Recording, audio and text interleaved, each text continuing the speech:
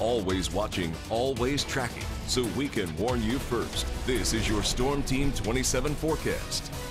It's going to be a perfect weekend to head out to Mill Creek Park, but how about Lanterman's Mill? Take that in too if you want to go to a family-friendly event that they have at Lanterman's Mill. It's a Halloween event. It's child-friendly. They'll have snacks, games, costume contests, and a lot more too. Great music as well. For more details, go to WKVN.com and click on Community Event. And as you can see, high pressure is around here to keep us dry and keep it a beautiful weekend, but then things are going to be changing. You'll see in our 7-day forecast. For now, though, no big changes here. Much like yesterday, we get the sunshine, but warmer temperatures already in the lower 60s. And as we make our way to First News at 5 and 6, temperatures will rise to the upper 60s. And then as we move through the evening, we'll be around 50 degrees or so as we make our way to First News at 11. And Paul Wetzel will let you know that tomorrow morning, we're going to be mild, no frost around, no temperatures in the 30s. Temperatures probably in the mid-40s when I wake you up. And as this day continues,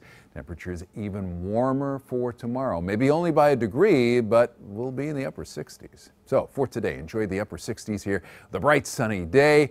Sunset tonight at 6:37 with clear skies, 54 degrees by midnight. And tomorrow morning during First News this morning, I'll wake you up to temperatures in the mid-40s. Bright sunny day again and a little bit breezier tomorrow afternoon with a high of 69.